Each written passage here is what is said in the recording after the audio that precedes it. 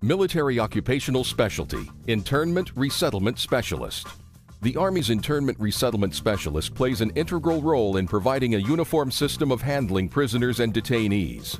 First and always, these MPs are combat support soldiers, trained to fight. Then, as Internment Resettlement Specialists, trained to control and supervise detainees, to ensure humane treatment, and to assist them in returning to a productive life. For this job, you must qualify for a secret clearance. Then, the Army will train you to use specialized equipment to monitor activity, to conduct searches, and to inspect areas where prisoners work and live. Here, you'll train to in-process prisoners and detainees, and to brief them on their rights. In addition, you'll train to inventory and secure property, take photographs and fingerprints, issue personal items, and assign cells.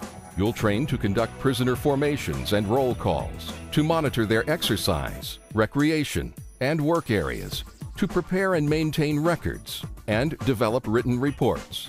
After your initial entry training and advanced individual training, you'll work supporting military operations day or night in a garrison or field environment, where you may practice emergency procedures, detect and confiscate contraband, and escort prisoners outside the facility.